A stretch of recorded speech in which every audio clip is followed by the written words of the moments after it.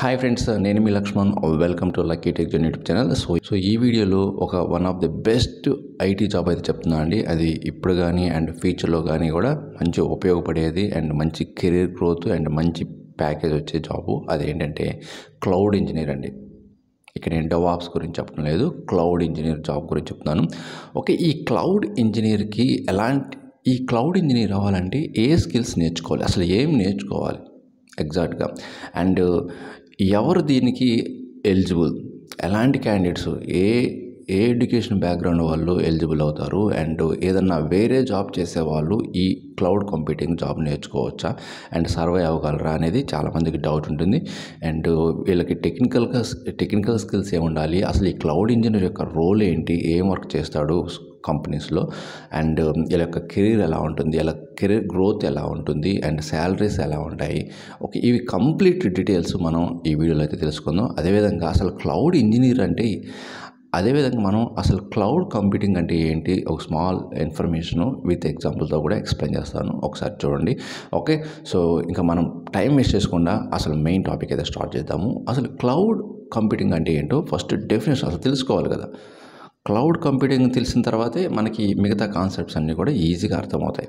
Cloud computing అంటే meaning ఏంటంటే, మనం ఏదైనా ఒక డేటాని జనరల్గా ఎక్కడ స్టోర్ చేస్తామండి, మన ఫైల్స్ కానీ, ఆడియో కానీ, వీడియో కానీ, ఓకే, అండ్ ఏదైనా డాక్యుమెంటేషన్స్ కానీ, ఇవన్నీ కూడా మనం ఎక్కడ స్టోర్ చేస్తుంటాం జనరల్గా, మన కంప్యూటర్ హార్డ్వేర్స్లో కానీ ఆర్ ఏదైనా సర్వర్స్లో, లోకల్ సర్వర్స్లో వాళ్ళ కంపెనీని మెయింటైన్ చేసే లోకల్ సర్వర్స్లో మనం మెయింటైన్ చేస్తాం ఈ డేటా అంతా కూడా. బట్ అలా కాకుండా మీ కంప్యూటర్స్లో కాకుండా అండ్ మీ లోకల్ సర్వర్స్లో కాకుండా ఎక్కడైనా రిమోట్ సర్వర్స్లో మన డేటాని మనం స్టోర్ చేసుకొని, ఓకే, మనం ఏ కంప్యూటర్ నుంచి అయినా సరే మనం ఆ డేటాని యాక్సెస్ చేసుకోగలుగుతామో ఓవర్ ద ఇంటర్నెట్, దాన్ని మనం క్లౌడ్ కంప్యూటింగ్ అంటాం. అంటే మన డేటా, మన ఫైల్స్ కానీ, మన డాక్యుమెంటేషన్ కానీ, మన ఆడియో కానీ, వీడియో ఫైల్స్ అన్నీ కూడా some other place remote సర్వర్స్లో store చేస్తాం. బట్ దానికి మనం కొంత అమౌంట్ పే చేయాలి, రెంట్ లాగా మంత్లీ ఎంత అని పే చేయాలి. ఎందుకు, మనం కొంత స్పేస్ని అక్కడ రిమోట్గా కొనుక్కొని మన డేటాని అక్కడ మెయింటైన్ చేస్తున్నాం కాబట్టి. ఓకే, మీరు ఎక్కడి నుంచైనా సరే ఎనీవే ఆర్ ఎనీ కంప్యూటర్ నుంచి మీరు యాక్సెస్ చేసుకోవచ్చు మీ డేటాని ఎక్కడైతే స్టోర్ చేసుకున్నారో using your personal user name and password. అందువల్ల కరెంట్ సిచ్యువేషన్లో మెనీ కంపెనీస్ ఏం చేస్తున్నాయంటే, వాళ్ళ యొక్క లోకల్ హార్డ్వేర్స్ని వాటిని మెయింటైన్ చేయలేక ఓవర్ అవుతుంది, కానీ డేటా రోజు రోజుకి చాలా ఎక్కువైపోతుంది. హ్యూజ్ అమౌంట్ ఆఫ్ డేటాని మెయింటైన్ చేయాల్సి వస్తుంది. సో అలాంటి డేటాని మన లోకల్ సర్వర్స్లో కాకుండా, మన లోకల్ హార్డ్వేర్స్లో కాకుండా రిమోట్ సర్వర్లో ప్రతి కంపెనీ, ప్రతి ఆర్గనైజేషను స్టోర్ చేయడానికి ట్రాన్సాక్షన్ అవుతున్నాయి. అందరూ కూడా వాళ్ళ కంపెనీ యొక్క ఇన్ఫ్రాస్ట్రక్చర్ అంతా కూడా క్లౌడ్ కంప్యూటింగ్లోకి చేంజ్ అవుతుంది, స్విచ్ అవుతుంది.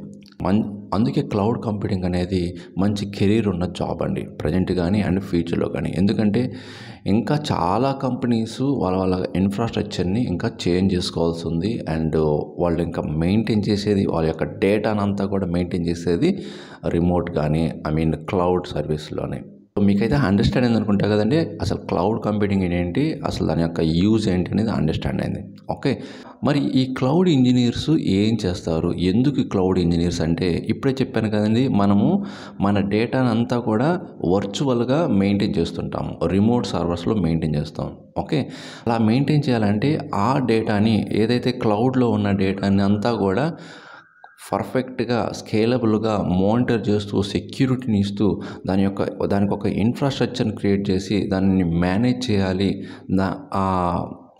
ఆ వర్చువల్గా స్టోర్ చేసిన డేటాని మేనేజ్ చేయాలి. ఎక్కడైతే క్లౌడ్లో మనం స్టోర్ చేసి డేటానంతా స్టోర్ చేసుకొని ఉన్నామో ఆ డేటానంతా కూడా మేనేజ్ చేయడానికి, సెక్యూరిటీ ఇవ్వడానికి, దానికి ఒక ఇన్ఫ్రాస్ట్రక్చర్ ఇవ్వడానికి, దానికి ఒక పర్ఫార్మెన్స్ ఇవ్వడానికి ఈ క్లౌడ్ ఇంజనీర్ అతను చాలా ఇంపార్టెంట్ అండి. ఓకే, ఇప్పుడైతే అండర్స్టాండ్ అనుకుంటా కదా క్లౌడ్ ఇంజనీర్ ఏం చేస్తారనేది. క్లౌడ్ ఇంజనీర్ యొక్క మెయిన్ రెస్పాన్సిబిలిటీ ఏంటంటే, to design and develop the cloud computing systems and infrastructure. వాళ్ళ ఆర్గనైజేషన్లో క్లౌడ్ కంప్యూటింగ్ ఇన్ఫ్రాస్ట్రక్చర్ని మెయింటైన్ చేయడానికి, డెవలప్ చేయడానికి, డిజైన్ చేయడానికి ఈ క్లౌడ్ ఇంజనీర్స్ అవసరం అండి. ఈ cloud engineer various cloud ప్లాట్ఫామ్స్తో work చేస్తారండి. ఒక్కొక్క కంపెనీలో ఒక్కొక్క క్లౌడ్ ప్లాట్ఫామ్ సర్వీస్ ఉంటాయి. మీ అందరికి తెలిసినవి కొన్ని popular cloud computing services like Amazon web services అంటే AWS and Microsoft Azure and GCP అని ఇవైతే popular cloud computing service providers. అంటే ఏవైతే మనం ఇప్పుడు చెప్పాం కదా, రిమోట్గా వర్చువల్గా డేటాని స్టోర్ చేసి కొంత సర్వీస్ని ఇస్తుంటుందో దానికి మనం మంత్లీ ఇంతని పే చేయాలండి, ఏది ఫ్రీగా దొరకదు. ఓకే, సో ఇలాంటి క్లౌడ్ కంప్యూటింగ్ సర్వీస్ ప్రొవైడర్లో ఏడబ్ల్యూఎస్ కానీ అజూర్ కానీ జీసీపీలో నుంచి మీరు ఒక దాంట్లో మంచి ఎక్స్పర్ట్ అయి ఉండాలండి.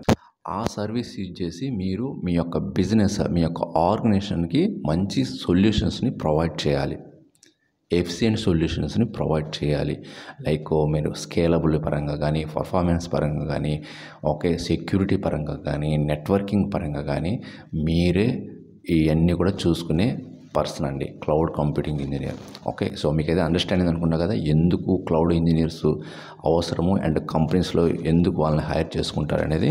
సో ఏవైతే కంపెనీస్ క్లౌడ్ ఇన్ఫ్రాస్ట్రక్చర్స్ని ఆర్గనైజేషన్లో మెయింటైన్ చేస్తాయో వాళ్ళందరికీ క్లౌడ్ ఇంజనీర్స్ అవసరం అండి. ఇవంతా చెక్ చేసుకోవాలి కదా, మెయింటైన్ చేయాలి, మేనేజ్ చేయాలి, స్కేలబుల్ చూసుకోవాలి, పర్ఫార్మెన్స్ చూసుకోవాలి, మానిటరింగ్ చేస్తూ ఉండాలి.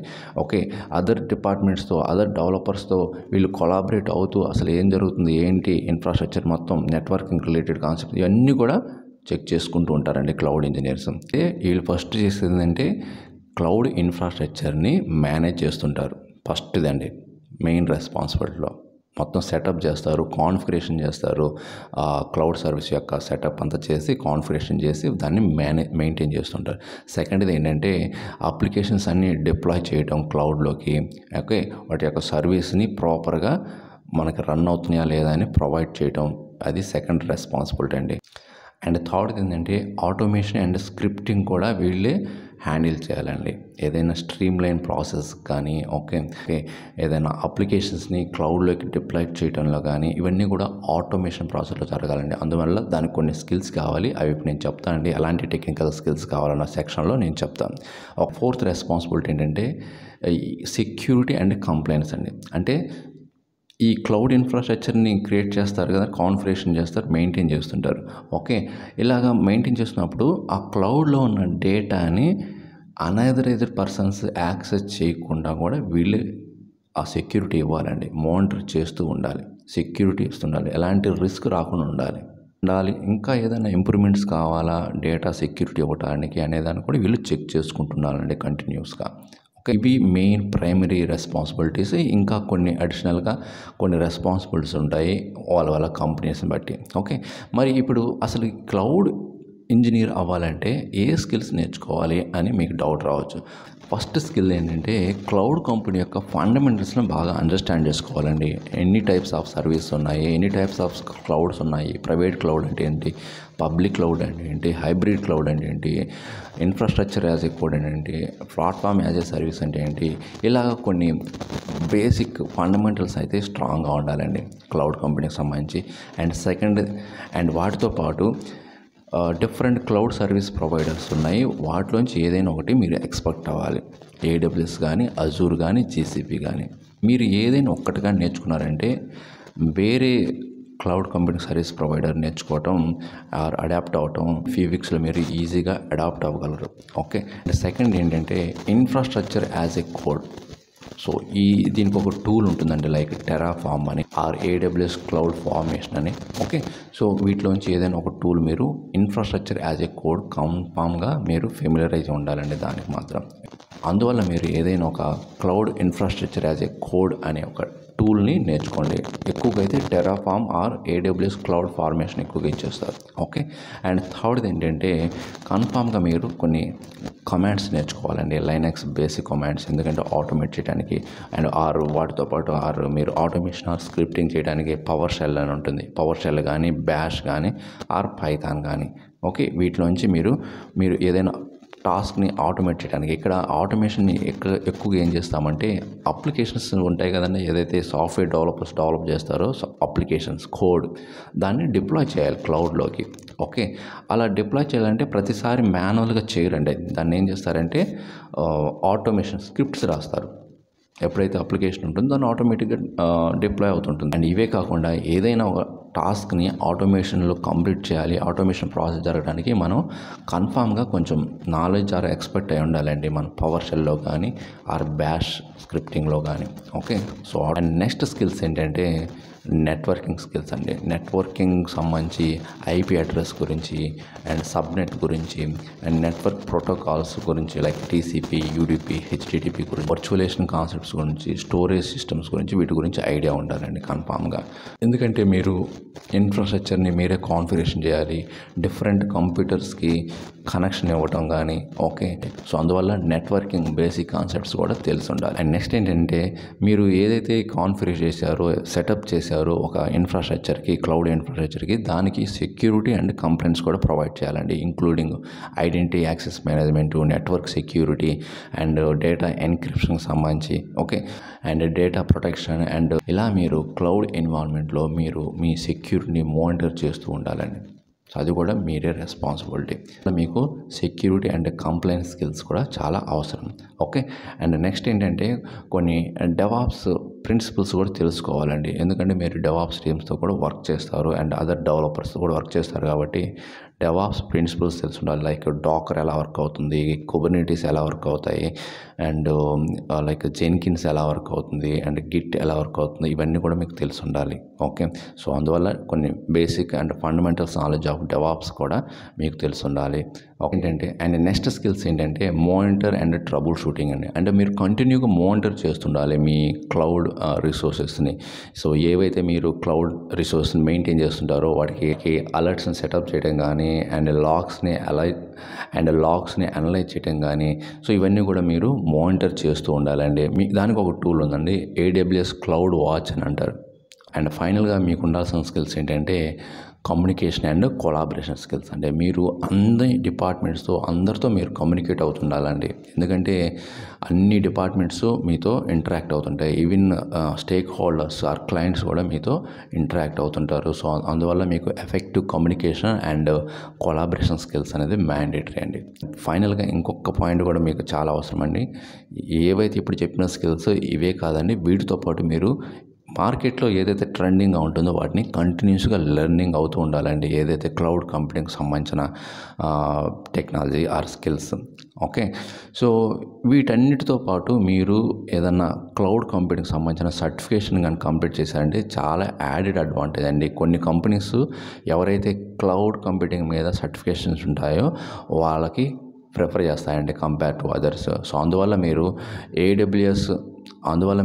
AWSకు సంబంధించిన ఏదైనా సర్టిఫికేషన్ కంప్లీట్ చేయండి. AWS క్లౌడ్ ఆర్కిటెక్ట్ అని, AWS క్లౌడ్ డెవలపర్ అని, ఇలా డిఫరెంట్ సర్టిఫికేషన్స్ ఉంటాయి. సో వాటిని కంప్లీట్ చేసుకోండి. ఓకే, ఎలాంటి ఎడ్యుకేషన్ బ్యాక్గ్రౌండ్ వాళ్ళు ఈ క్లౌడ్ ఇంజనీర్ జాబ్ చేయొచ్చు అంటే ఎవరైనా చేయొచ్చు అండి, ఏ క్వాలిఫికేషన్ అయినా చేయొచ్చు. మీరు ఇంట్రెస్ట్ ఉండాలి, కానీ మీకు బీకామ్ అయినా, BC అయినా, BSc అయినా, MCA అయినా, MTech అయినా ఎవరైనా చేయొచ్చు. అండ్ ఎవరైతే సిస్టమ్ అడ్మినిస్ట్రేటర్ కానీ లైక్ లైనెక్స్ అడ్మినిస్ట్రేషన్ కానీ ఎవరైతే ఇలాంటి జాబ్స్ చేస్తూ ఉంటారో వాళ్ళు ఈజీగా క్లౌడ్ ఇంజనీర్ టెక్నాలజీ నేర్చుకొని ఈ క్లౌడ్ ఇంజనీర్ అనేది అవ్వచ్చండి. Okay, are network admin related jobs అయినా సరే cloud engineer అవ్వచ్చండి. Okay, so career growth ఎలా ఉంటుంది అని మీకు డౌట్ రావచ్చు. సార్ కెరీర్ గ్రోత్ అయితే ఎక్సలెంట్ అండి, దాంట్లో మళ్ళీ మనం చెప్పనవసరం లేదు. ఓకే, సో మీరు క్లౌడ్ ఇంజనీర్గా మీ వర్క్ని, మీ కెరీర్ని స్టార్ట్ చేసినా కూడా నెక్స్ట్ మీకు సీనియర్ క్లౌడ్ ఇంజనీర్ అని, నెక్స్ట్ క్లౌడ్ ఆర్కిటెక్ట్ అని, ఓకే నెక్స్ట్ డేటా ఆర్కిటెక్ట్ అని, ఇలాగా మంచి మంచి పొజిషన్స్ ఉంటాయండి, మంచి ప్యాకేజ్ కూడా ఉంటాయి. ఓకే, ఆ నెక్స్ట్ శాలరీస్ పరంగా కూడా బెస్ట్ అండి. సో శాలరీస్ పరంగా కూడా చాలా హై లెవెల్లో ఉంటాయండి, ఎలాగైతే డెవలపర్స్కి అండ్ డేటా ఇంజనీర్స్కి ఇలాగ ఉంటాయో అలానే ఉంటాయండి వీటికి కూడా. గైస్ మైండ్, సో ఈ సెషన్ మీకు చాలా హెల్ప్ఫుల్ అనుకుంటున్నాను. ఏదైనా డౌట్ ఉంటే ఈ క్లౌడ్ ఇంజనీరింగ్ సంబంధించి కామెంట్ చేయండి. ఇంకొక మంచి వాల్యుబుల్ ఇన్ఫర్మేషన్తో మళ్ళీ కలుద్దాం. Thank you very much.